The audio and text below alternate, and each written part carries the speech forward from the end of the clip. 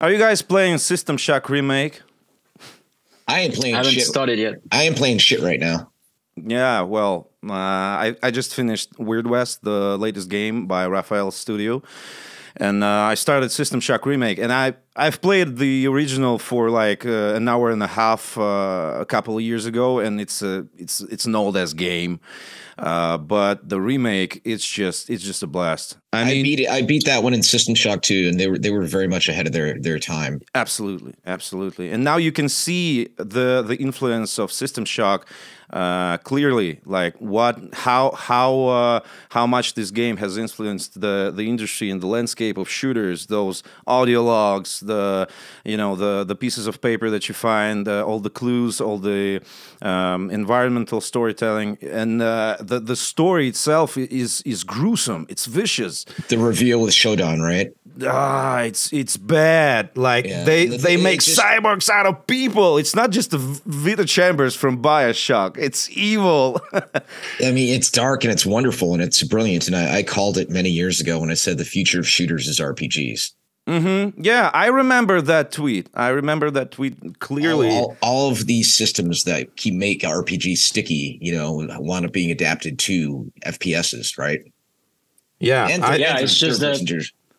I'm sorry, this future is not soon enough, but I'm with you. Yeah, I've always thought, man, shooters need to get deeper and deeper and deeper, I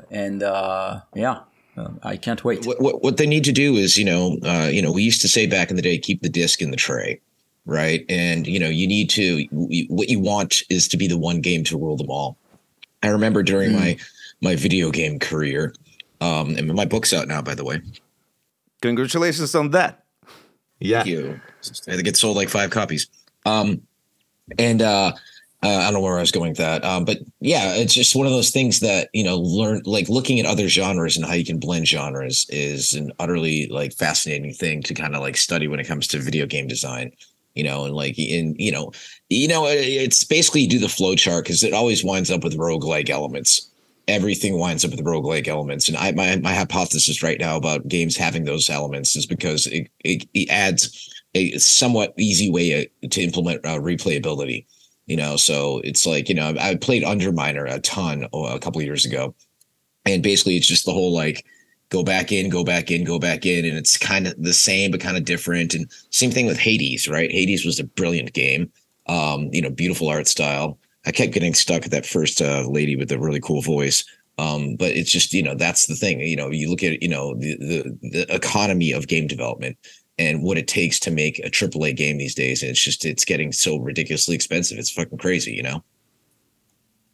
Yeah, hopefully. Don't you think it's going to go a little cheaper given if you look at the history, tools were kind of like not making much progress for decades, whereas to compensate for that, we had bigger and bigger teams. But now look at the tools and they kind of go, okay, they're catching up a little bit. So maybe it will stabilize the teams and lower the budgets little by little. I mean, that's one thing that my old boss, Tim Sweeney from Epic, knew years ago. He knew how to empower creatives, right? And, if you work smarter, not harder, right? And find a way to allow people like me who, the most I could do is learn, a little bit of 3D Studio Max, a little bit of Photoshop, a little bit of Deluxe Paint and Visual Basic, but I couldn't learn C++ because, that part of my brain's not wired that way.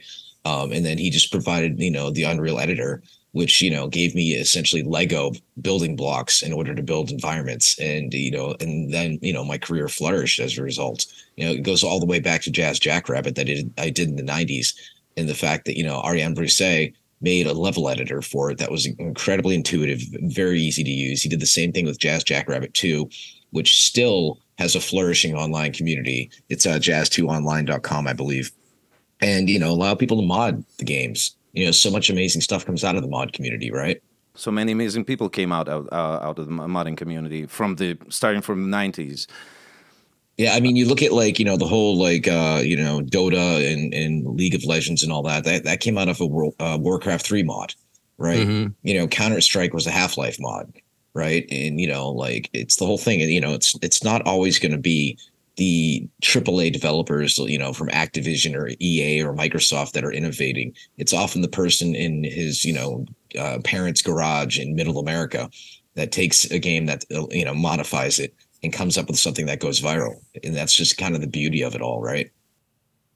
Yep, absolutely. It's that cycle. Always, once you start becoming big, you just do what you know how to do, and you lose that. And then like there's someone out of nowhere that does this thing that everybody looks at now. They buy them and then they go big on it. And then this one now just does what it does. Yeah. And that's the thing. It's, when I look at people who, are the ones who hold the money, right? Who, are going to fund, an intellectual property. They're going to create something. And they're like, no, we want existing IP. And it's like, where do you think the existing IP came from in the first place, you fucking idiots? Somebody had to take a risk and be like, okay, so here's a young teenager living in New York, and he gets bitten by a radioactive spider, and then he gets all these powers, and then his uncle dies, and then there's a rogues gallery of villains and things like that, and then you wind up, Spider-Man, a bazillion-dollar franchise, that endures for decades. Apparently the new movie's amazing too, by the way. Side note, I love that kind of animation style is coming in chic, did you guys see the trailer for the new Teenage Mutant Ninja Turtles movie? Yeah, awesome. Like that, it's a weird frame rate, that kind of like clay made out of clay. Yeah, we've had back in my childhood, we've had a cult classic movie called The Clay Crow.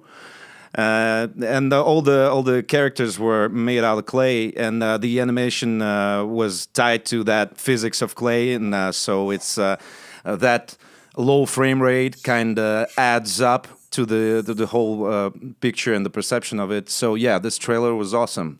Well, it's kind of like Leica, right? With like Coraline and whatnot, right? The whole like stop motion stuff, like it's a little jarring at first. But then after the first like 30 seconds, you really get used to it. But I'm going to look up that movie and see if I can dig it up. Did you guys ever play the old game Clay Fighter? No. It was a game where they used 2D animated clay sculpture characters for the 3D. Well, it was a 2D fighter, but they wound up using them for the fighter, and it was it's a kind of a classic, often forgotten game, much like Booger Man. Yeah, but I remember the game called Neverhood. And and it's also was stylized. That was like miniatures or something like that. Yeah, exactly. Yeah, I love it when developers take risks like that, right? And it's the same thing with stylizing games. I always have said, technically, Borderlands became a bigger IP than Rage, but technically Rage was a better looking game. For the record, my wife worked on it. And the thing is Randy Pitchford knew from Gearbox that he's like, look, we're not going to beat them graphically. Let's pivot and stylize the game. And next thing you know, you have, a bazillion, young people at Comic-Cons and whatnot and PAX, like showing up with cell shaded makeup on, dressed up as the characters. And I think that's really fucking cool. Yeah, you cannot dress up like a high polygon model.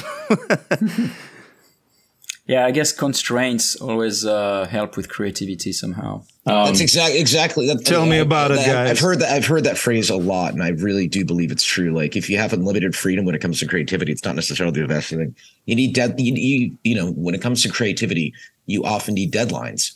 I never saw everybody working harder back when I was at Epic and Boss Key than when we had a convention coming up and we had Game Informer coming to visit. Right, everyone would be like, "Oh shit." People are going to see our work. We better get to fucking work and get this shit polished to a T. And that's, the same thing with, when we moved from, primarily PC development to console development, having to deal with the Xbox controller and the fact that it only had 8 buttons or something like that, and trying to figure out how to use, context sensitivity and things like that, and how to, have buttons that do multiple different things, right? That's why the A button was, it's dive, take cover, mantle, all that stuff, right? Yeah, totally. But I have a little anecdote actually on Prey. One of the most interesting monster we had. We were so you worked on that? Yeah, it was the game that I directed. It was cool as shit, man. I had no idea. Awesome. Oh, thank you. The second, the Prey 2017, the latest one at our game. Yeah. I was creative director on it, and you were talking about a monster. Yeah, we were lacking in monsters at some point, and so we were trying to add monsters, except that we did not have any time left and any budget left. So then the idea was, we're gonna make this. We know, because we did not have more time for animation, so we got, okay, we're gonna make this invisible monster, and it's called the Poltergeist, and it does not have any animation. All it does is that it moves just by noise, and then it appears and does an attack and then disappears again, and it throws some shit at you with physics, and it's actually a pretty terrifying monster. But had we had the budget, we would never have thought of that. Yeah, well, I mean, it goes back to the classic American film Jaws, right? In the fact that the shark that was nicknamed Bruce, which they wound up naming the shark in Finding Nemo Bruce after that. The fact that, the shark, wouldn't work that well. Right. And so basically, like, they couldn't show the monster that much. And that's one of the lessons I've learned over the years. You remember in Alien, you barely see the alien. Just the teeth. Yeah. Yeah. Yeah, exactly. It goes back to Stephen King once said, when the lightning crashes and the door opens and you're expecting to see, a huge bug, part of you is relieved because you're expecting a 40-foot bug and it was only a 20-foot bug. Right. So, tease the monsters always. Right. Show them as little as possible. And then eventually. Yeah. The less defined, the better. That was the same approach with Prey. I mean, it took, we were trying to make monsters that were not flesh and skin and fur and claws and teeth, but instead we were like, what the fuck is that? Yeah, I mean, a little bit silhouettes. Like Silent Hill, I guess, right? Yeah, exactly. Working on the unknown, Yeah, but you guys had that reveal, if I recall, where you thought you were like in some sort of domestic or office setting or something like that, and then it reveals like you're like in an alien spaceship or world or something, if I recall. It's been a while. You break the glass, you break the glass of your apartment, and you find out that was one of the coolest moments when we were looking at players testing the game for the first time. We just look at their face when that happened, and it was always funny. That's like a would you kindly reveal, right? If from Bioshock, right? Yeah, well, thank you. I'll take it. So what are you working on now, Raf? Well, so I left Arcane in 2017. If you can say. Yeah, I can vaguely say. So I left Arcane in 2017. Then I took a break after, I had funded Arcane. So I had been with Arcane for 18 years. I was like super in need of a vacation. Yeah. And wait, real quick, you funded it yourself? Yeah. Jesus, man. I was the founder, and I had friends this guy back then fucks. Yeah, he does. Well, I was young and naive, so it was just like, okay, I had a few friends, and we're like, all right, how about we do that? And they just followed me into this crazy adventure. We're like, when we started Arcane, there was 4 of us only, and we just wanted to do RPGs and first, things inspired by, let's say, Underworld / Ultima, this kind of games. And, that was my dream, my all-time dreams. And I didn't know how hard it would be. So we had no experience. And then our first game was Arx Fatalis, which was, not perfect, but at least... Well, not too shabby for the first game, I gotta say.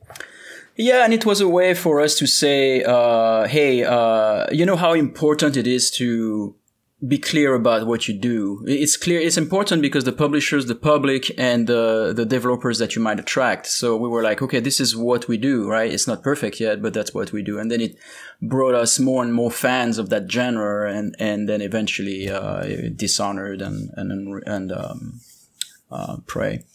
Prey, Dishonored was fucking fantastic. Thank you. Yeah, this one was co-directed with Harvey Smith. Well, yeah, Harvey's a friend. Yeah, he's a good guy. Okay, let's back up. So you 18 years and then you take a break. Like, what'd you do? Took a break for 2 years. Yeah, I was mostly focusing on personal growth, music. I studied a band back then, and and just spending time with my son, vacation, just feeling, like wondering if I really wanted to do more of that, because the AAA world is exhausting, and frankly, some of the stuff that the Can I get a hallelujah? Can I get an amen? Yeah, I assume you can relate. And yeah, there was some corporate stuff that I was not super happy with, even though like ZeniMax was overall a good company to work for. There was, how corporations are. They might have their weird little quirky ideas and policies, and I was just so fucking tired of all of that. Yeah. So left, and then 2 years later, the itch came back, but I wanted to start something maybe smaller this time, like focus on the depth, what I like, RPGs and systems and how they interact with each other, and give crazy opportunities to players to have their own experience of the game. And so that's why, we went with Weird West, which was a fairly cheap game. It's cheaper than any game I've done.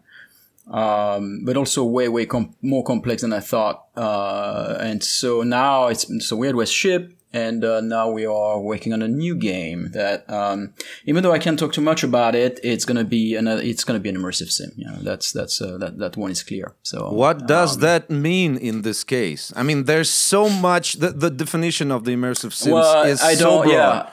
Yeah, and that's why I don't want to talk more about the game specifically that I work on. But like for me, immersive sim is that really that intersection between the a role-playing game to some degree, like player choices, a well-made world with a lot of lore and stuff to discover, non-linear exploration, tons of systems that combine into a simulation, not cheating with the player. We never break the simulation in a way. Like it's rare, even if it's not even allowed. Like we don't do things such as the villain was just in front of you and then now there's a cinematic and the villain leaves or something. Like we don't do that, right? Like the player feels like they can always do something, and when they can, it's just because they don't have the tools or they're not in the right context to do it. And yeah, so it relies on a lot of simulation. And it's funny because when people say like, what is immersive sim? It's almost like, I think there's only like 50 games that got the label of immersive sim in the history. And it's like the ones who know kind of thing. But to me, it's more like a set of values, and you can list them and, but yeah, it's Deus Ex, Arx Fatalis, whatever games you want to. It's like go back to the Ultima games, right? Yeah, I think Ultima 6 at least, or 5 even, started to bring those concepts where an example for me of something that you can only find in immersive sims. And it's like RPGs, right? You could like list, okay, there are 10 things. It doesn't mean that there's 10 things need to be an RPG. So it's the same with immersive sims, but some of those 10 things are you can kill anyone, even the good guys. That's something that I've always loved. In Ultima, you can totally do that. It's the Oblivion series, right? Yeah, Oblivion can do that too, where you kill the quest giver, and on the quest giver there is the object that the quest giver was going to give you anyway. But like otherwise, you feel bad, so it plays on your own morality, on your own guilt. You reload. Those are feelings that are for me incredible for players to feel. And that relies really on the simulation. I guess that's why people call them immersive sims. Hey, but I want to get my wife to tell you a quick anecdote. Oh, what? Okay. Skyrim. Was it Whiterun? Oh yeah, it was Whiterun. Talking about it. Hello. Hello. How are y'all doing today? This episode gets better and better. Thank you. Totally reminds me of No Ho Hank. Oh yeah, so I guess my Skyrim experience, basically. Okay, I haven't thought of this story in a very long time, but so yeah, I went to Whiterun, and then I made a house, and I used to be like a hoarder like everybody else, and so my house, like you would get in, I played on the Xbox, I would get on, I would just like stutter because the Xbox couldn't handle how much junk I had in there. So, but I spent a lot of time in that house, and I did a storyline where all of a sudden I came back to Whiterun, and the whole place was like burning down, and my house was burnt down. And I remember just like throwing my controller, and I'm just in tears. And Cliff comes in the room. He's like, "What is wrong with you?" I was like, I don't have another save point that auto saved. I just lost everything. I just spent like 1,000 hours on, because like Whiterun is done. I tweeted it, and everybody's like, "Oh yeah, just finish the storyline, and then everything will come back." I was like, "Oh," but that was about it. I was like, a lot of stories with Skyrim, right? But it was I was the drama queen for a little bit. Yeah, no, that's understandable. Get in your stream. Yeah, my stream is live right now, so I gotta go. Bye, thanks. Have a nice one. Bye. Yeah. I think this is a nice spot to say hello to everyone. What's up, everyone? Welcome to this episode of the House of the Dev podcast. As always, we've got Raphael Colantonio from Austin, Texas. Hi, Raf.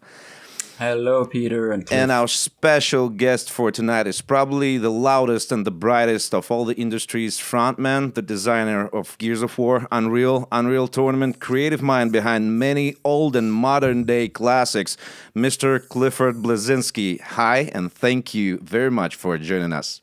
Thank you for having me, both of you. And Raph, Austin's lovely, by the way. You are entering the House of the Dev. It is. Thank you. I've been. It's not. It's not my doing, but I've been here for 18 years now. But Peter, you should have referred to me as the most loved and hated game developer of all time. Well, yeah. It usually goes together. Yeah. Usually goes together. What I always say, lads, is you're allowed to be confident in any other business, in politics and sports, and as a chef, as anything, right? But if you're a confident game developer, the internet wants to tear you the fuck down and come at you. And it's I've been dealing with this shit since 1990, and it's fucking exhausting, at some point. And that's the thing. I tweeted a couple days ago. It's like, if you're mean to me on social media, I'm gonna come at you 5 times harder. If you're kind to me, I'm gonna come at you in a good way 10 times harder. Like, cause some random fan, I was talking about, Hollywood and Broadway and things like that, and writing a book and all that. And he's like, in my comic book that drops July 19th, for the record. And he's like, I'm a struggling writer, blah, blah, blah. So, my DMs are like private, but, I'm like, fuck this shit. I followed him. I was like, DM me some links to some of your work. So I literally have his screenplay sitting in my man bag that I'm going to start reading tonight. And I'm going to give him some feedback and see if I can make some connections. I always like supporting creatives, right? Especially, game developers. And I just really feel like the gaming landscape is, I don't know if it's just my perception, guys, but I feel like things have gotten exponentially more toxic the last 10 to 15 years. Am I high? No. You're right. I think there's a lot. You might be high. Clans. We can't judge you for that. I'll be high later. But yeah. Yeah, there's definitely a lot of clans and secrecy. And frankly, also because there are less and less big independent developers. I think when we were independent at Arcane, we were like collaborating with anyone. We were very into network. We were very into, and by network, I mean networking with people. We would invite our friends from other companies to test the games, etc. And then, of course, when you're part of a corporation, all this goes away. Now everything is secretive. Now if you test your game, it's not to be, whatever. And then now we have to pay them. If we don't pay them to test the game, then they might sue us. Oh, okay. So that's so funny because super serious. So back in the day with Gears 1, again, being good friends with Randy Pitchford, he actually came to Raleigh and play tested Gears 1 and gave us feedback. And then, ironically, when I first started talking to the missus, and they were based out of Plano, I think at the time, or something like that, in Dallas. And I went to go playtest Borderlands, the first one, obviously. And then what happened was, only playtested it for like 4 or 5 hours, and then just fucked off to meet Lauren, and then fall completely madly in love. But that's the beauty of the industry when it works, is when like-minded devs, because the industry is a lot like family. Right, it's a big business, but it's a tiny business at the same time. You know what I'm saying? It's community, yeah. Mm-hmm. So I tell people, don't be a dick, because I've had people apply to Epic. I had people apply at Bosky, and using my extensive network, I'd slide into one of my friends' DMs and be like, "Hey, what about this person?" They're like, "No, they're crazy. Don't hire them." I'm like, so don't be a dick. Yeah, it goes fast. Yeah, totally. What do you do, by the way, now? Oh, me? Personally? Yeah, in the game industry. You're not doing anything in the games? I'm doing some consulting and investing. There's I can't really say a lot about it right now. I did invest in this really, really cool technology called Adamontage. And it's kind of like Roblox meets Minecraft by way of microvoxels. And you literally like and the thing about, as we all know, when you have a polygonal model, if you go inside of it, it's nothing inside of it, right? The voxels provide density. So, they have like a scan of like a rat's heart. You can go to the website right now and check it out, adamontage.com. And then, my comic book, like I said, drops July 19th. It's going to be a 6-issue series. I signed with Image Comics. And I'm looking up, watching the history of Image Comics is fascinating to me. I've known Jim Lee for years from at DC. And, the fact that these rogue artists, like snuck out and did their own thing is just amazing to me. And then I'm doing more Broadway producing. I co-produced this one, wound up winning 8 Tonys. And then I'm co-producing the Britney Spears Broadway musical, Once Upon a One More Time. And we're going to go up to New York and see that later this month and go to the opening night. And if I get to meet Britney, my head's going to explode because I've loved her from day one. And then, working, noodling on other IP.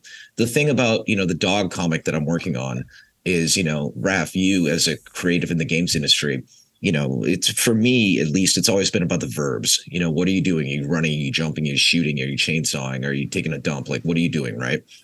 And for me, with the dog thing and the comic, partnering with an amazing writer, I was able to make an IP in a world that is basically like is surgically built to be a video game or a Netflix series or a toy line.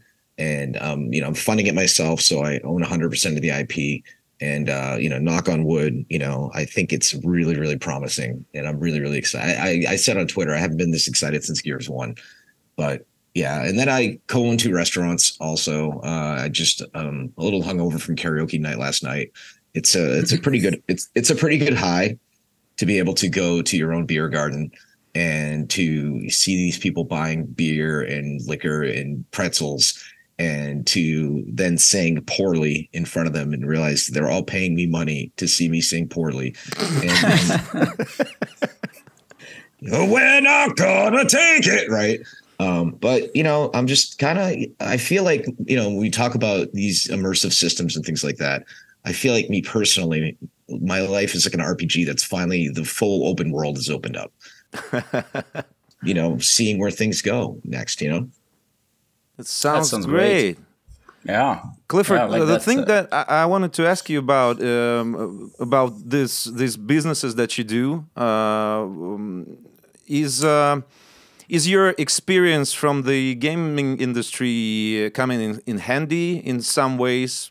Because, being a creative in many industries means that you can be creative in some other industry, or being an executive manager in any other industry means that you need to gain additional perks to run a studio, for example, a video game studio or a movie studio, but you have got your executive manager foundation. So can we talk a bit about that? I mean, Raph, you're a creative. Like that's the thing is, I literally have this tattoo on my arm. I can't see it. It says create. Right. To remind me that, I'm happiest when I'm creating, when I'm making worlds that people care about, when people, I like money, I like to eat prime rib once a week, blah, blah, blah. But, learning that everything in the world, as Raph, you obviously know, everything in the world is systems. Right. And it's up to us to solve those systems and to figure them out.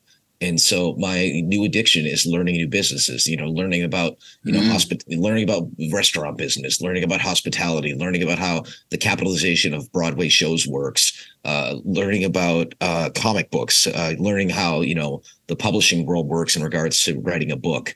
And, I'm currently studying also stand-up comedy because one of these days I'm going to try and do open mic. I'm probably going to fucking bomb. But, learning like callbacks and act outs and things like that, becoming friends with a lot of stand-up comedians and just, my thing is, I think, still doing some consulting in the video game space, but, I think I pretty much had that business figured out. But, learning all of these industries to me has been utterly fascinating. And I'm just hungry, I'm 48 years old and I just want to know like, what's next? What else can I do? What else? Is there another industry I can, climb mostly to the top of and see if I can figure it out? And it's one big journey, and if I can help fledgling artists along the way, then, karma, I believe, is a real thing. That's why I say, you get what you put out in the universe, you get back. And so, still studying, still learning, systems, right? Yeah, sounds like a great spirit to be in. I think I feel you about like some 52. And yeah, I get what you're saying. Like you went far into one industry, and then you're thinking like, what do I do now? Like I can keep going even further there. But it's like you've been really so far already. So you might think, hey, there's all these other things that are super interesting, and some of them might benefit from my experience there. And that's what it sounds like. And you have this hunger for knowing more and learning more stuff, which is really cool. It's cool to be in this position. I'm blessed. Ironically, I'm an atheist, but I'm saying that I'm blessed. But the thing is, I believe in my heart of hearts, like making video games is generally a younger person's kind of thing. Like I think about my work ethic when I was in my 20s, my teens, my 20s, my 30s. Like I somehow, and not to flex, but it's just the stone cold truth. I managed to ship the first Unreal and Jazz Jackrabbit 2 at the same time. Like I didn't drink back then. Made up for it since. And it's one of those things. And I'm not like a billionaire, but I'm comfortable. I live in a big stupid McMansion. But I'm careful with my money. I thankfully married a woman who's not out, at Saks Fifth Avenue buying Jimmy Choos every fucking week. Her biggest expenses are like her makeup and her Doc Martens. And I'm like, you're a Twitch streamer now, honey. Write that shit off. And just, by the way, can we talk about Twitch for a minute? Sure. Like that's the thing, Raf. We're in a world where, if you don't have, the influencers, promoting your stuff, if you're not on the front page of Twitch, in a lot of ways you're dead in the water. Like, am I wrong? Like, yeah, for sure. I mean, like you're talking about whatever product you're trying to sell, like in our case, games. Yeah, it's all about that. And that's the thing. It's also same thing with her. She's getting decent traction on doing the Twitch thing. Twitch.tv/L337 Lauren, for the record. But the thing is, she's studying her numbers afterwards. And I told her, I'm like, you got to be careful with that stuff because, I personally don't look at how many followers I have on any social media platform because if it will drive you insane. Yeah. Right. And the thing is, we are all slaves to these algorithms these days, these arbitrary algorithms that programmers come up with. And like, I will even like the Twitter algorithm is so fucking lazy because, somebody I made a comment about being an atheist or something like that the other day. And they're like, oh, you're parroting Andrew Tate, that piece of shit MMA guy. And so I was like, no, I didn't mean to do that. That guy can F off. Right. And then it did the whole, like, most tweeters don't like replies like that. I'm like, this is the laziest fucking algorithm I've ever fucking seen. I'm like violently agreeing with these people. Right. And it's just like, and like, even if you just curse a little bit, you go down in the stack. Right. And it's just, it's such fucking bullshit. And like for her to have to like figure out, what time does she stream? How long does she stream? That's the thing about streamers. I respect them so much, but I'm friends with some full-time ones, right? And they're all fucking depressed because they have to be on, literally on, like, what's up, guys? How's it going? For like 6 to 8 hours a fucking day. Yeah. Like Broadway performers only have to be on for 2.5 hours, 8 times a week, right? Like these kids have to be animated. They have to play the video game. They have to fucking look good. It's especially hard for women. And then, you have to have like your chat up. You have to like have your little plugins. You have a stream set up that's put together with duct tape and bubble gum. It's fucking exhausting, man. Yeah. And it changes fast as well. You have to adapt all the time. Yeah, that's the thing. It's like, what do you play? Like, do you play like, like she's playing Diablo 4, which by the way, looks great. But again, horse armor, full circle. And it's one of those things that, she's like trying to feel out like what she gets, like the most views on, blah, blah, blah. And she's making a little bit of money, I call it beer money, but the thing is, she has her purpose, now, like I told her she should have been doing this years ago. But the thing is, I told her when we first started dating, you can't just be Cliff's wife. You need to be your own person. And that's finally happening. And I'm so fucking proud and excited for her. But yeah, it's just the world we live in now. It's, social media, it helps and it hurts just as much equally. Yeah, streaming is hard, man. We've been doing Twitch streams for 4 years, I believe, with the team, and then we just quit. We had a talk inside the team, and we decided to do another shit, because this is very time consuming. And if you want to do this and that, and play some music, follow your dreams, and make your game, and you wanna pump up your personal projects, and you want to do business development, and a lot of intense stuff is going around you every day, you cannot just go and play board games on stream for like 6 hours straight. You kind of sit out there with the thought that I could have done something more valuable at this fucking moment. Or even if you just sit alone with the web camera and all that bubble gum and duct tape stuff around you, then somebody in your chat goes rude about something. And that hurts you, but you gotta stay fucking calm. You're just playing the game. Make your face like you're enjoying it. That is, I mean, your wife is a very strong woman. I truly respect that. Thank you. Yeah, and I feel we also, I personally have finally made the move of deleted Twitter, Facebook, Instagram from my phone. It doesn't mean I don't have an account, because, I do have an account, and on my PC sometimes I look at it mostly because I am not always on my PC, then it always protects me from something. But this full thing of social media all the time, with the full model, right, of like ads and this and, and trying to be hustling all the time.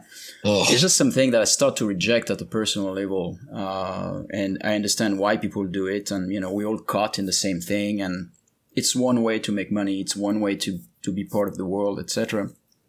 And I respect that. Personally, I'm trying to. It's almost like a drug, There's something or sugar, let's say. It's almost like sugar. There's a moment where I feel like this is not good for me. There's a moment I need to, I need to be more grounded in real life. It's good. It's good for your mental health, man. Right? Like, and that's the thing is, when my studio was declining, Bosky. My dog, that's my little shrine to him back there. He was declining, and I had to put him down. I had to put my studio down, and the internet thought it was fucking hilarious. So I literally deleted most social from my phone, because it was way too easy to just read that shit when I'm sitting in a pub with my wife, and just like, also Twitter is fucking acting like a piece of shit on my fucking Android these days. I don't know what the fuck's going on there. But that's actually a good thing, because I can't like reply to people on my phone. I have to literally be sitting in my PC. But social media, the thing I said on Twitter the other day was, it was meant to unite us, but ultimately it's wound up dividing us. Mm-hmm. And the thing is, you look at like the algorithms, right? And the fact that, I have a Pomsky, right? And she's mostly husky, and I love her so fucking much. But I wound up going down the YouTube, reel video or Instagram reel videos of huskies acting out, they're howling and everything like that. And it fucking slays me. And then it caught on to that. And then it's just like, and the thing is, like with my dog comic, I'm like, do I have to make a fucking TikTok for this? Do I have to get on fucking TikTok? Like, it's the same thing with like, if you want to watch a TV show. I'll tell a friend like, oh, watch the Mike Flanagan show, Midnight Mass. And it's like, what silo is it on? And like, it's on Netflix. And then, but the other thing is like, is it on Hulu? Is it on Paramount Plus? Is it on Apple TV? Like, what the fuck? Like, can we get back to just BitTorrenting shit? Yeah. And aside from that, living in a world of friggin' notification just sucks. I mean, do we really need that? My phone is completely on silent all the time, and all my notifications are completely off. I've come to this about 4 years ago, and I've read in Harvey Smith's Twitter that he did that recently, and I was like, whoa, you guys held up for a long time. My phone is it's always the moon, do not disturb, and if I want to check something, I just go myself and I fucking check it. I mean, my mom or my wife or my son or my other relatives, my close friends, they can phone me anytime because they're in the special lists. All the other guys just can't wait. The thing is, I don't know how it is over there, but in the States, the robocall bullshit has gone through the fucking roof the last few years. Yes, absolutely. And so if it's a number I don't recognize, I'm like, fuck off. Mm-hmm. But yeah, I mean, we live in a world of distractions. It's the thing is, on my phone, I have a sticker that says book slut. And so, I'm either in video game mode or reading mode, right? I'm currently reading Carrie Byron's book. She was the brilliant, adorable girl on Mythbusters. And weird flex. She's a friend of mine. And the thing is, I love sitting at a pub with the missus and just reading a book. She still loves her gaming. She's hacking her Steam Deck as we speak and twitching about it. She literally is still playing Pokemon Go on her 2 phones. Like she plays, it's her therapy. And that's the thing about video games that I will always love, though, to bring it full circle, is, there's that book that was written by, maybe it was Malcolm Gladwell, I can't recall, a book called Flow. And the idea is once you get in that state of flow, right? Like, and I have that when I read a book or I play a great video game. And, I've never had a better sense of flow than the Tetris experience. Like, did you guys have a chance to see the movie? I haven't, but it's I've heard it's really good. I mean, as a dev dude, like, you should really check it out. And Peter, as a Russian, I was worried that Alexei Pajitnov would not get enough representation in it, and they did. It was so funny back in the day when you think about Tetris and the whole Cold War between the U.S. and Russia. And the fact that Americans thought it was some sort of Soviet mind control game, because it's in my opinion one of the greatest games ever made. It's fucking hilarious, and playing it in the Nintendo World Championships. And when I first started dating Lauren, I realized she was the real deal because we played Tetris in the DS, and she actually beat me. And I consider myself a really fucking good Tetris player. So, can we talk about first-person shooters, maybe? Just a little bit. I mean, can we talk about John Romero? Yes, we can. John was my model for like being a rock star game designer, right? Yeah. I remember seeing him in Wired magazine, with his Ferrari in front of his big mansion, and I was just like working on my games, and I was like, I'm gonna be like that one day, right?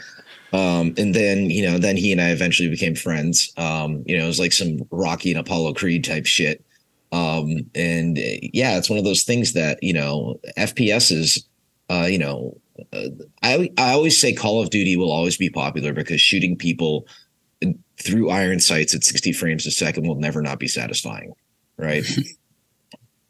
Raf, your take on that?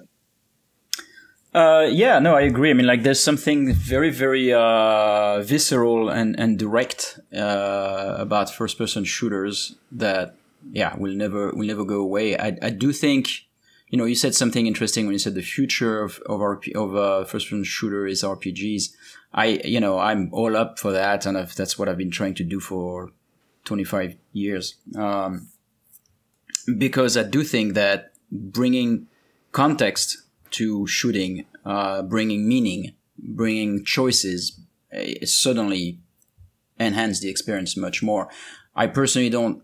I mean, I do like the of course, like, when Doom came up and you just shoot at things, it's just incredibly satisfying.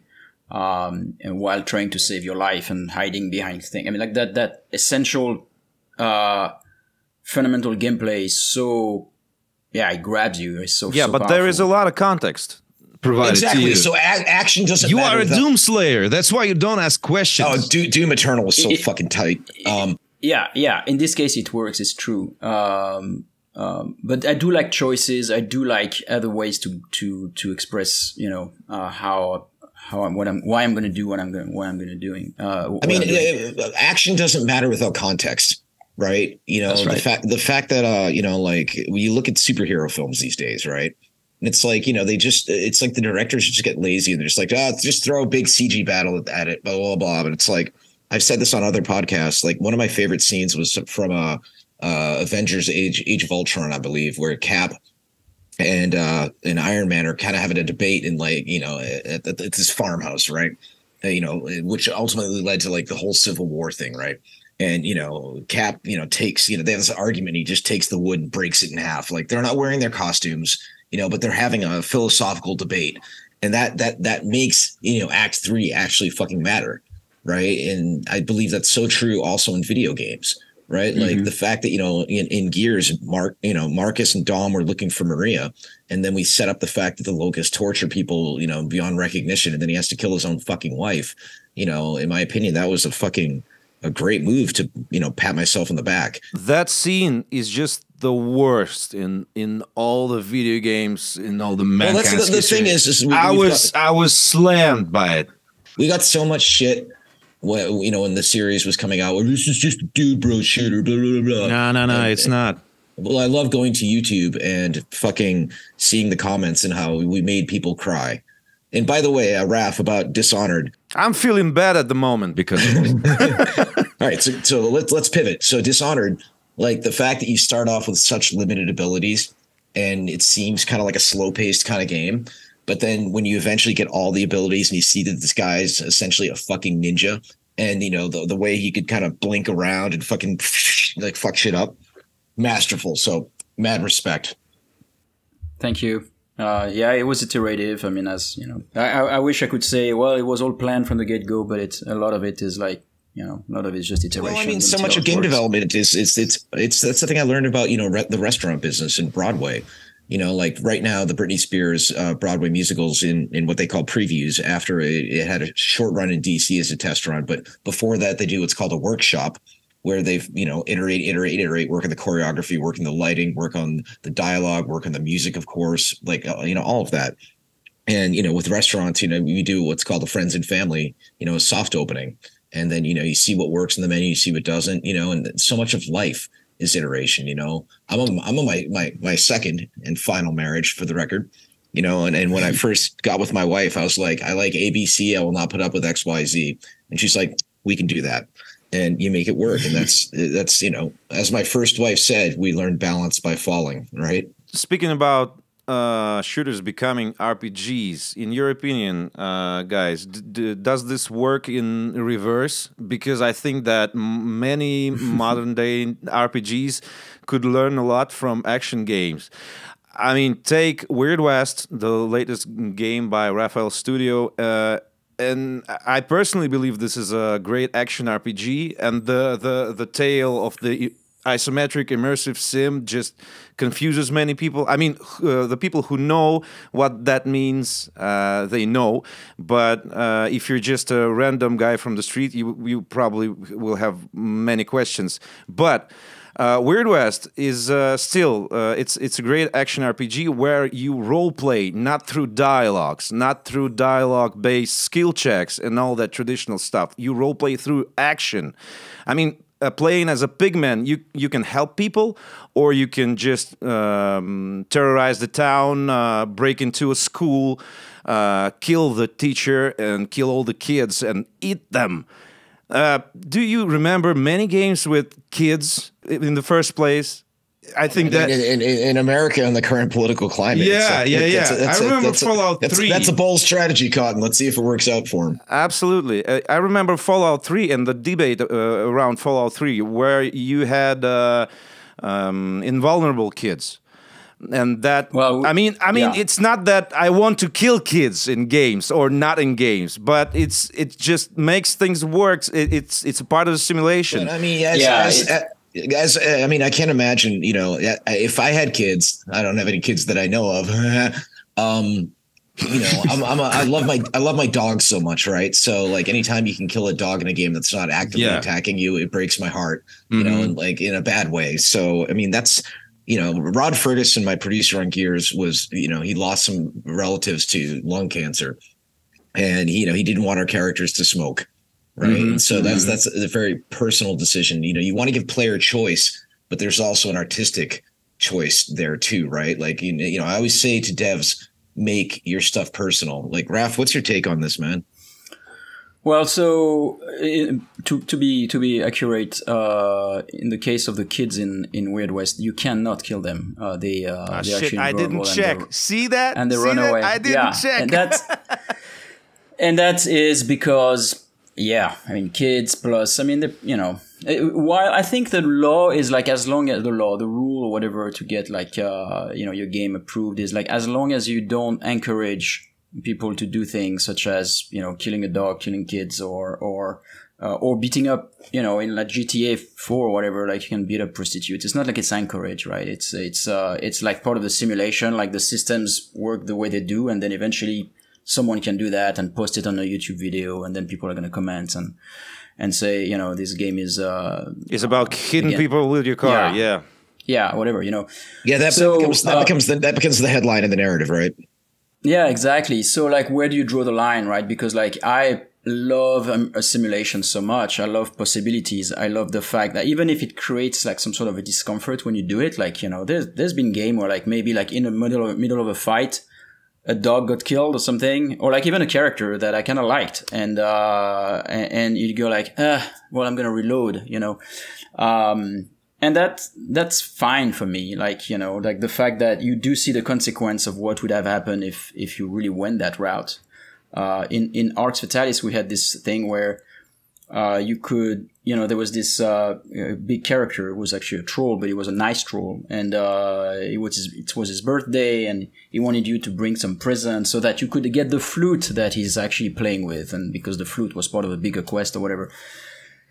And the reality is, you could just like kill the troll, and you die dramatically on the floor in front of you, and you feel bad. You can loot the body and get this flute. I mean, pretty similarly into an Ultima game back in the days.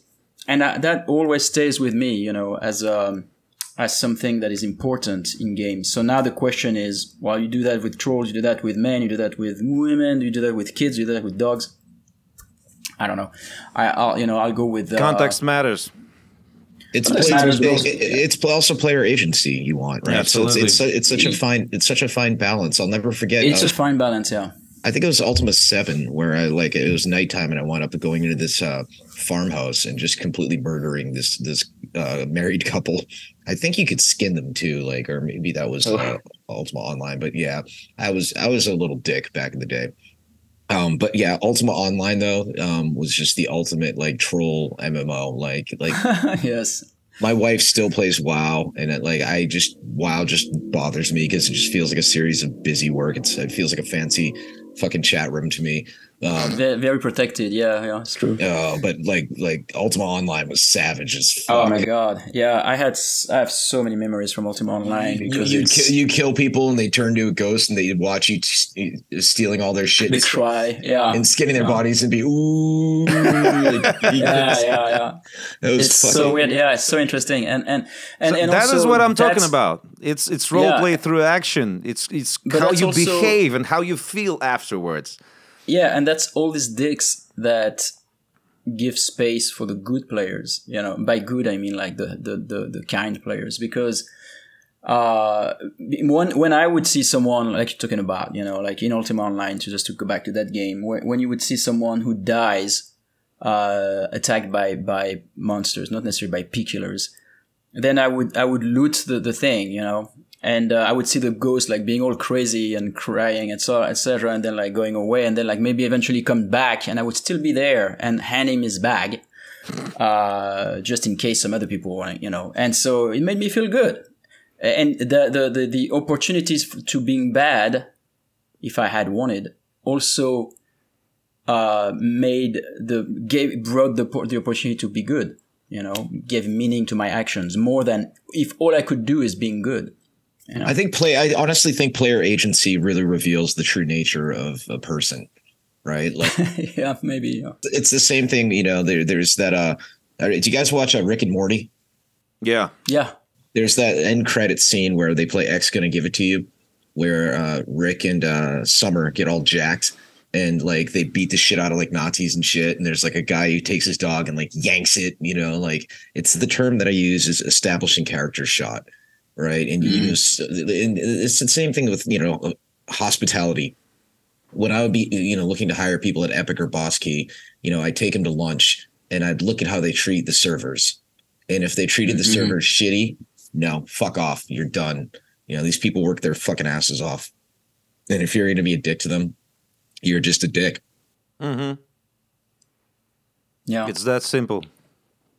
It's true, yeah. And games allow you to do that, yeah. And in fact, it's interesting in those games that allow you to be good or bad. it's hard to be bad. I mean, it feels bad, you know.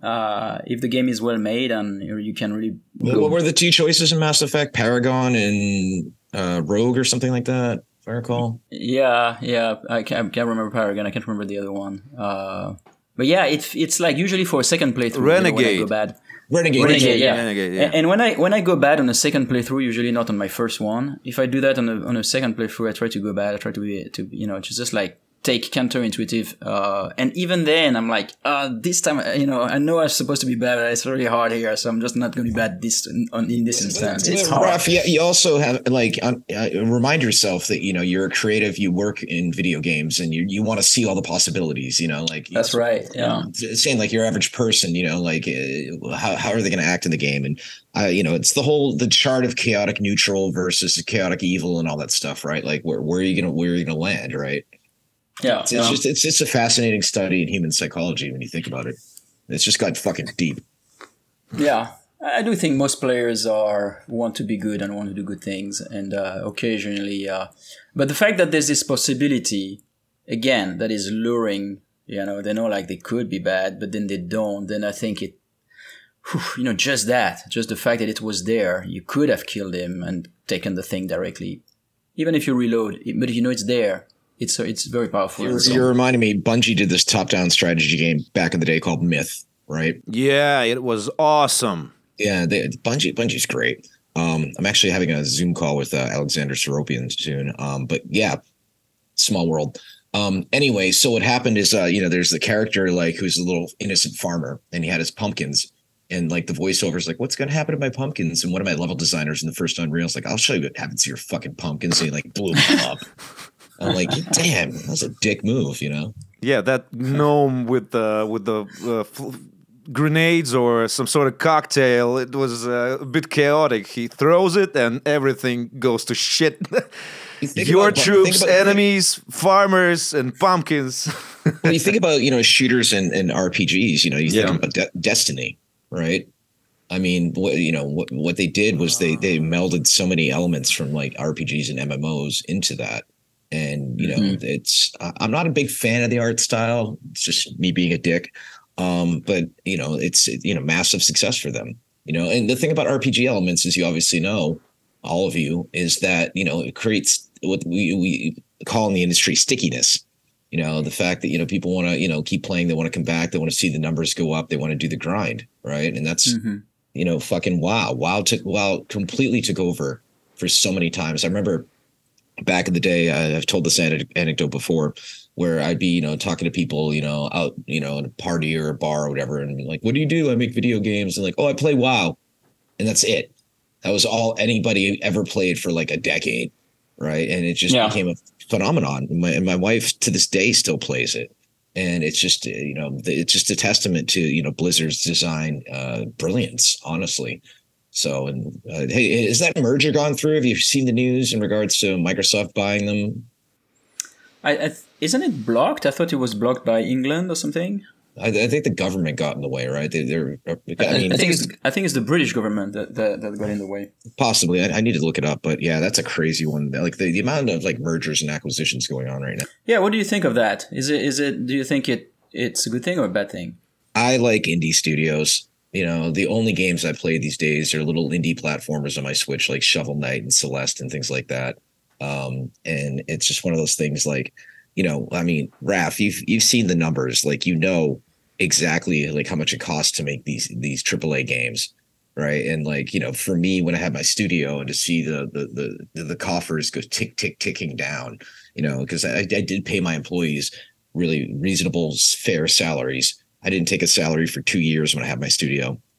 But the internet still thought it was hilarious when it declined. Fuck him.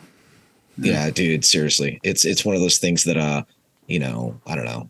People will always talk. I mean, I totally got you on this. I totally dig it, but they will always talk. Thank you. Just fuck him. I really fucking appreciate it. Fuck them. But yeah, it's the thing is, I love, maybe it's because of my background with Jazz Jackrabbit and whatnot. I just love like little 2D platformers, it's just, there's something about them that just has this charm to them. And, I love good pixel art. I follow a number of really talented pixel artists on Twitter. And, I'm always like, anytime they post something cool, I'm like, that looks amazing, blah, blah, blah, right? I also follow a few Instagram butt models, but don't tell my wife. Come on, Instagram is for butts. Let's be honest here. That's true. Yeah. About shooters, one more thing. I mean, I enjoy your conversation, guys, absolutely. But I wanted to talk a bit more about shooters turning RPGs and action-adventure games turning open-world action-adventure games similar to each other. A quick couple quick points, right? Like watching my wife play Halo Infinite, the guns are too fucking big. That's right, I fucking said it. And also the idea of, okay, so back up. In the restaurant industry and, especially in like, fast food and snacks, they have this idea they call mouthfeel, like where, you get a Dorito and you bite into it and it's crunchy and it tastes, over seasoned actually. But, and so the idea of gun feel in video games, and that's one thing that so many developers miss sometimes is, how does the weapon sound? What do the tracers look like? If it's an energy weapon, does it sound punchy? Does it feel powerful? Does it look cool in your hands? Right. That's one thing. Counter-Strike, in my opinion, Counter-Strike is the most airtight shooter ever made. I literally like they nailed the scale of the characters. The weapons all look great. People are willing to pay tons of money for different weapon skins. But yeah, I mean, it's, gun feel is a really, really important thing. But again, I mean, the RPG elements make things sticky, right? Yeah, they do. But I've replayed Bulletstorm before recording this episode. The game that you produced with People Can Fly, and man, I miss this kind of shooters so much these days. I mean, there's a lot of indie shooters with brutal vibes. Yeah, call them the boomer shooters, right? I don't think this is too general. They call these games boomer shooters, but boomer shooters are not like that. I mean, games like Blood, Duke Nukem 3D, and Quake 1 and Quake 2 and Hex and Heretic, they were not close to these crazy indie shooters with crowds of enemies just running at you. Like Serious Sam, right? Yeah. They mostly remind me of Serious Sam, not the old school classic shooters. But I mean, I realize that there's a lot of different indie shooters out there, and I don't want to be too general about it too. But getting back to Bulletstorm and the RPG elements, it has none. And I mean, there's the points that you gather, there's the bugs that you can kill, there's some stuff that you can buy for your guns to get upgrades and ammo, but it's not the RPG statistics or the inventory or something like that. And it's just a shooter with exactly one big core idea. You can violently push your enemies to obstacles and watch them die in a funny way.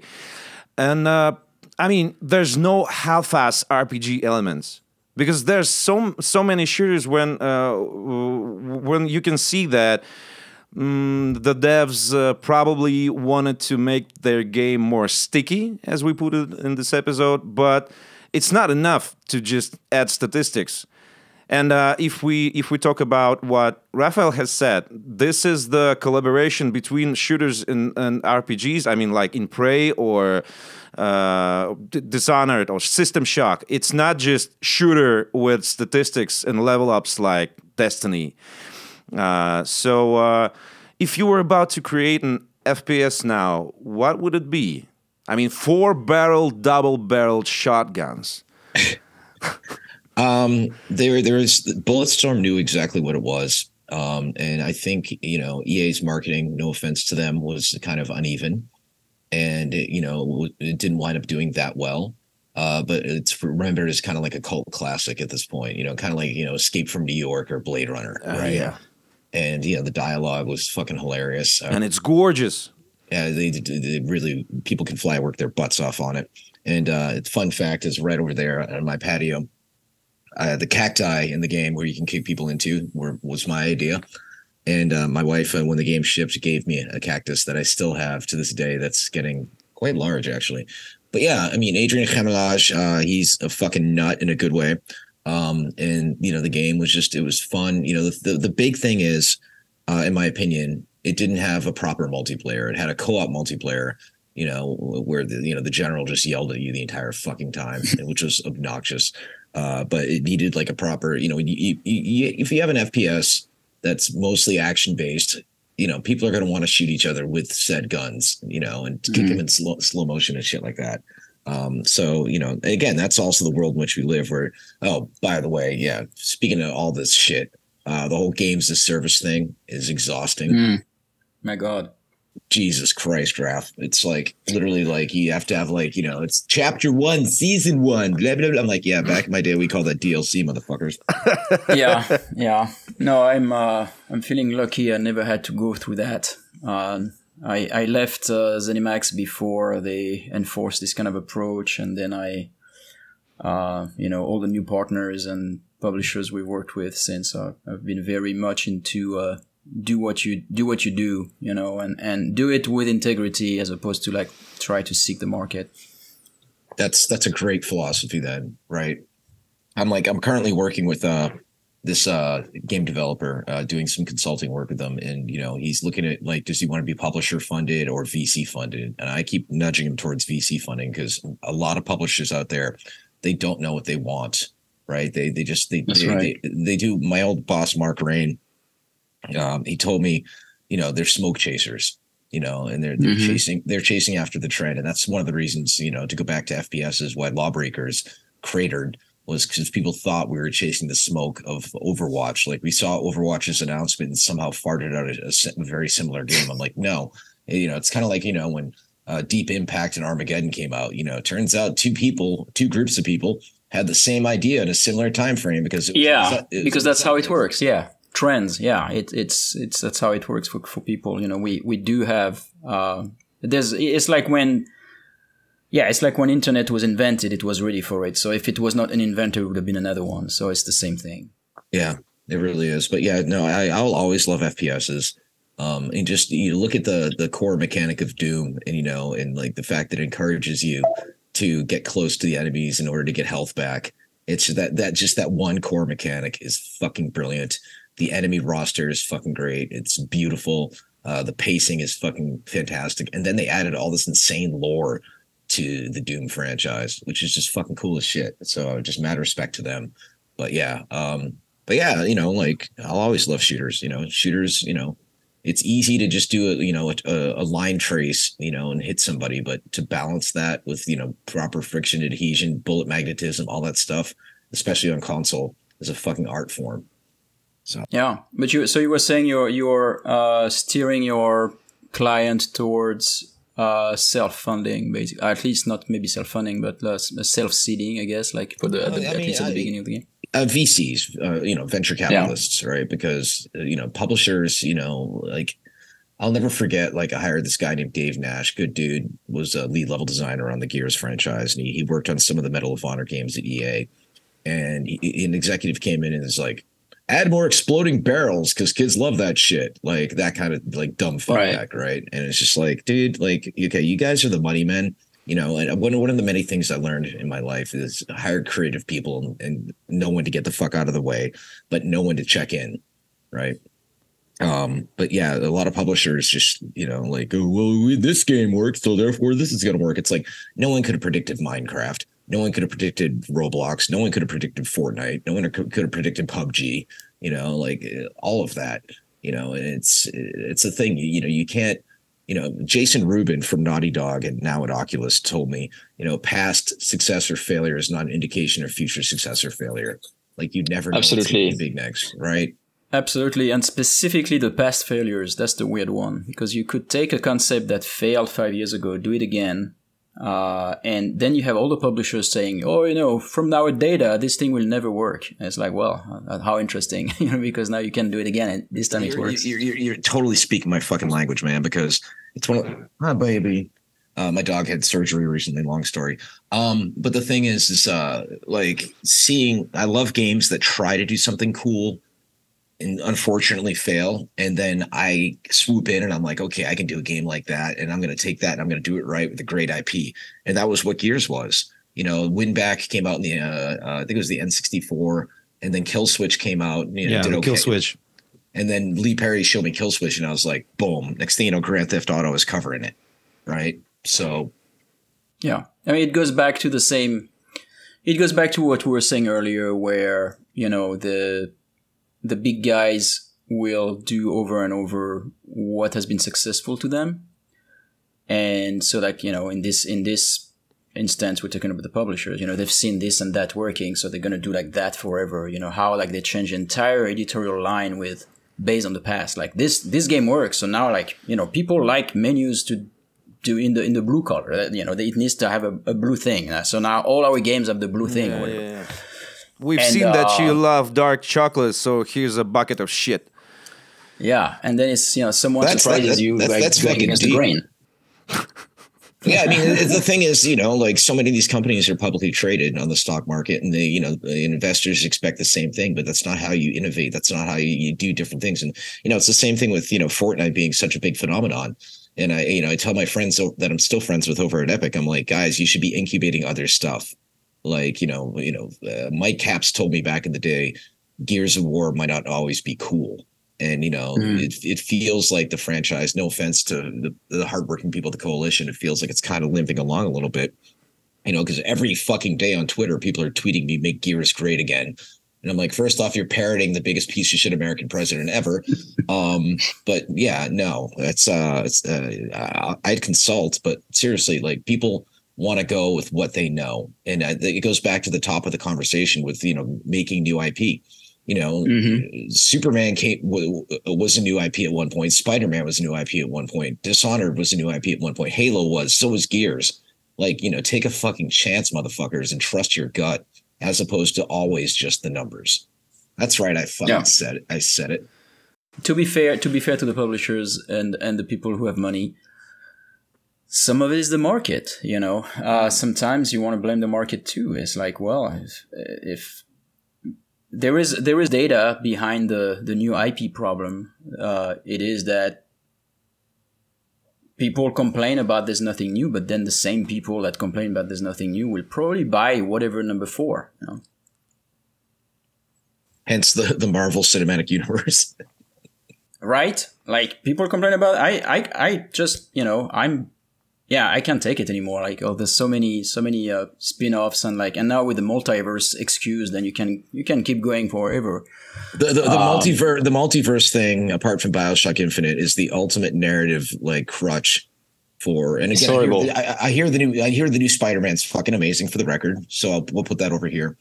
But the whole, like, you know, like, oh, well, you know, so and so isn't dead now. It's in the multiverse. Like and same thing, like, you know, Ant-Man and the Wasp, the latest. I'm like completely like I'm not even going to tune into that, you know. But yeah, and you know, Disney's doing nonstop remakes, you know. And to be fair, the new Little Mermaid was actually really good. And oh my god, it was a black Little Mermaid. Oh my god, no, she's fucking wonderful, great voice, beautiful, great actress. But yeah, you know, it goes back to, you know, the name, you know, people want that, but that has to start somewhere. Am I right?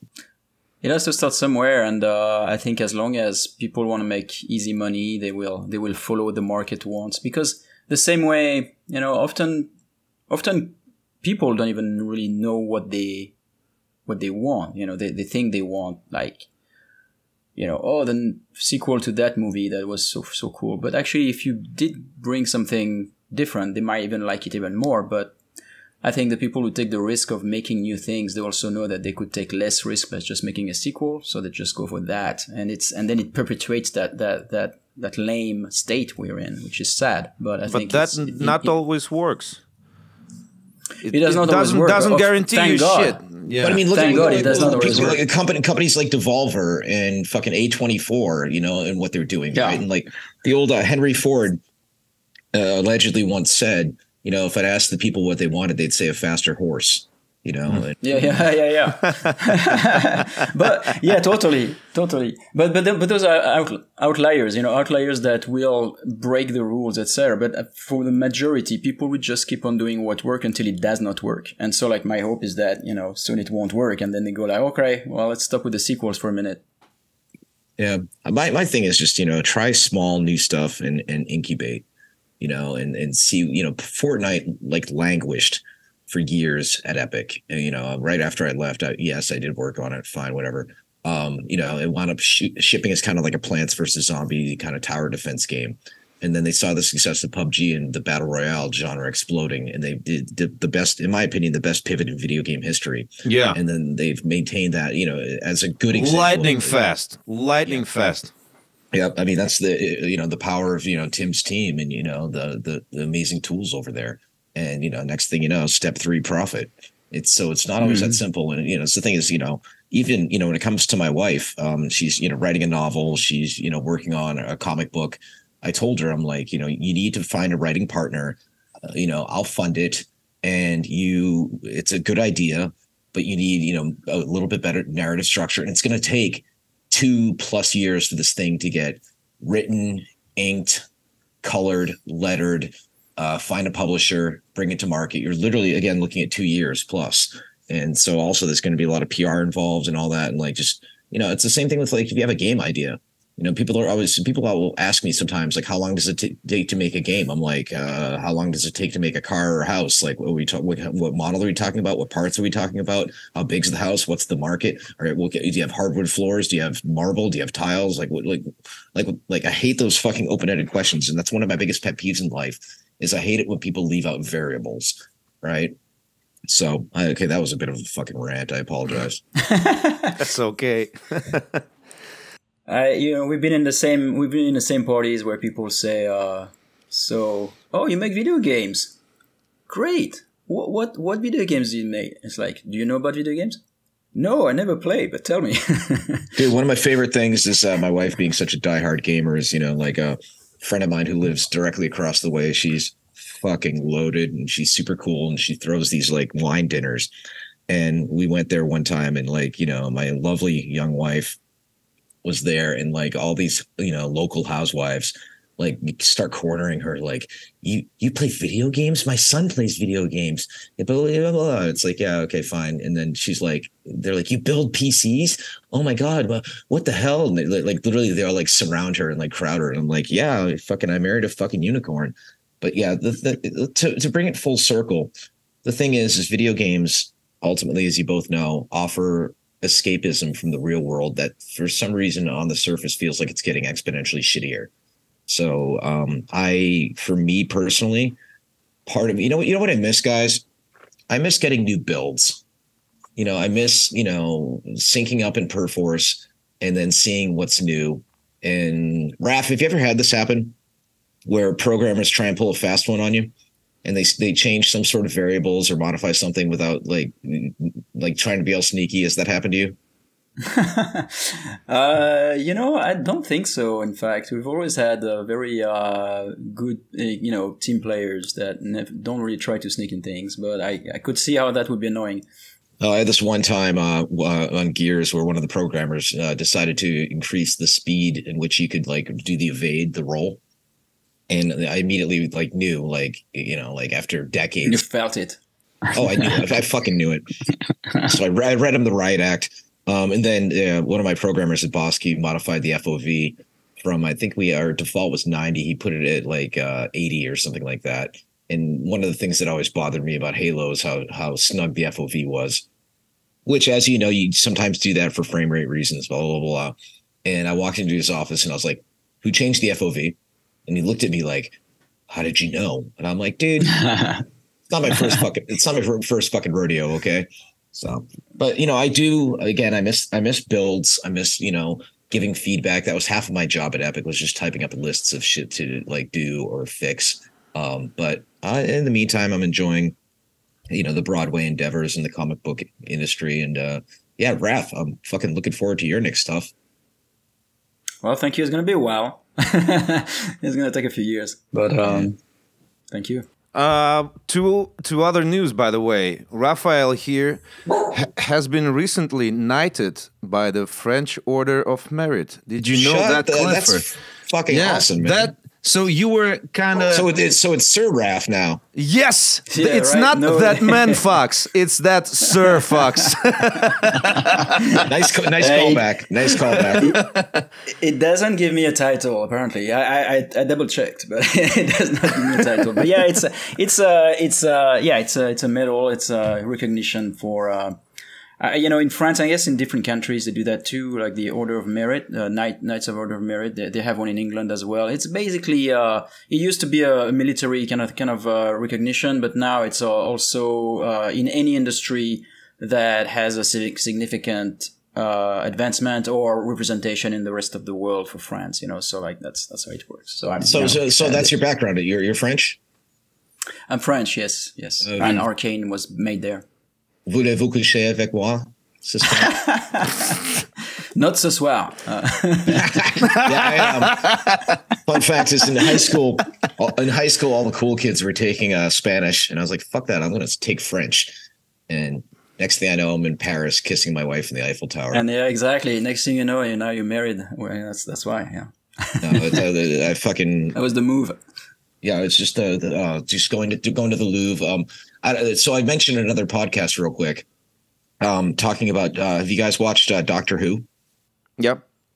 So this is a weird flex, but okay. I'm friends with Karen Gillan, and then I think it was Matt Walsh was the doctor at one point, and he we were at Comic-Con and my wife was feeding him candy at a party. Long story there, but the thing is there's a scene in Doctor Who where they find Vincent van Gogh and they bring him to the future and they take him to the Muséum d'Orsay, which is beautiful. I've been there, and they take him to his exhibit. And Vincent van Gogh, my understanding is, lived a tortured life. He struggled to sell one of his paintings, and then the actor looks just like him, but the actor goes for it when he finally sees. And Bill Nye, not the science guy, the British actor, Matt goes up to him and asks him, his thoughts about Vincent van Gogh, and he gives this amazing monologue talking about how Vincent van Gogh is arbitrarily one of the greatest painters of all time and an amazing man, but it goes on, and the actor just loses it. And I'm getting goosebumps telling you this. The fact is, as a creative, and seriously, Raf, like I'm assuming you felt the same way. You just want to know that, we like money, but you just want to know that your work made an impact, and to see the actor just go for it, and to see him just lose it is just, it always brings me to tears. So it's, create, always create, if I'm an atheist, but if God was the creator, the best way we could honor them is by creating. So good Preach. words. On that note, Yeah, thank you very much, Clifford. Yeah. Peter, Thanks for coming. Do me a favor, go to YouTube and look up NoHo Hank. Absolutely, I will do that. And I want to. He's a bald dude, pale, with an Eastern European accent. I swear to God. Spitting image. That was easy. Too easy.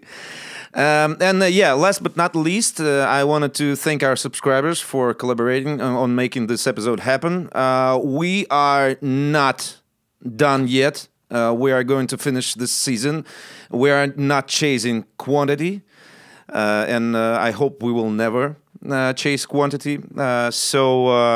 Thank you guys both for your time, and see you in the next episode. Yeah. Thank you so much for having me. And Raf, good seeing you, bud. Nice seeing you too, Cliff. Bye. Take care. Take care, Peter. Bye, Cliff.